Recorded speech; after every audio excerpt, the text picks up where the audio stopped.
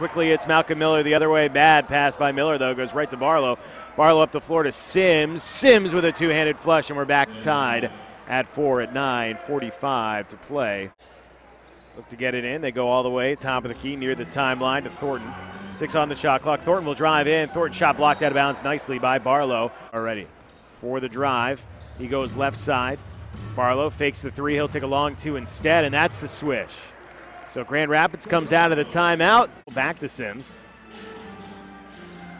And he'll find Barlow once again with 6 on the shot clock. Barlow finds a crease, drives all the way in, and lays it in for 2.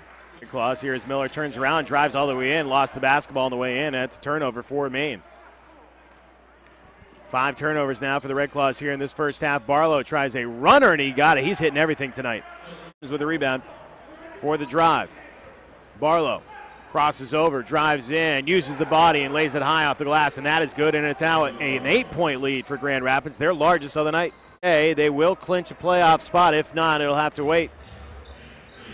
Here's Barlow. He'll drive in off the glass, and that is good, and Maine just getting no stops right now. He seems to be patient there and lays it in. It's an all of a sudden 11-point lead. And make it an 11-point lead with a beautiful block by Barlow. Then it's knocked out.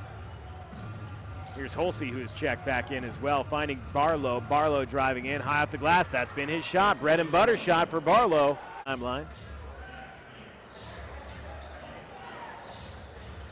Pulls up long two for Barlow. Man, is he feeling it tonight. Oh.